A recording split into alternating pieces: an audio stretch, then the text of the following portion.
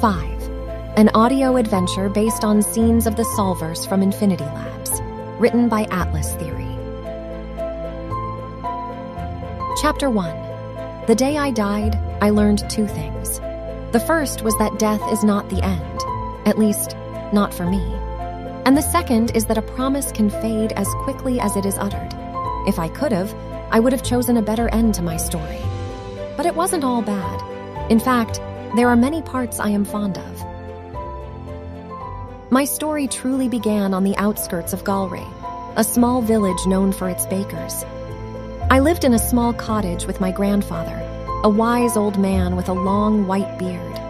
We would spend countless mornings sniffing the air, carrying the scent of freshly baked pastries. The evenings were filled with the soft sounds of my grandfather's flute.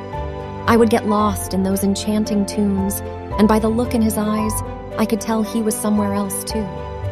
Before bed each night, he would tell me a story, weaving tales of epic adventures and mythical beings. I remember one night in particular because it was the first night he spoke of them, the anomalies. There was once a young girl, about your age now, who held immense power, he said, his voice hushed and mysterious. You see, she could harness the nova around her to create beautiful paintings. Paintings of what, Grandpa? I asked, my eyes wide with wonder.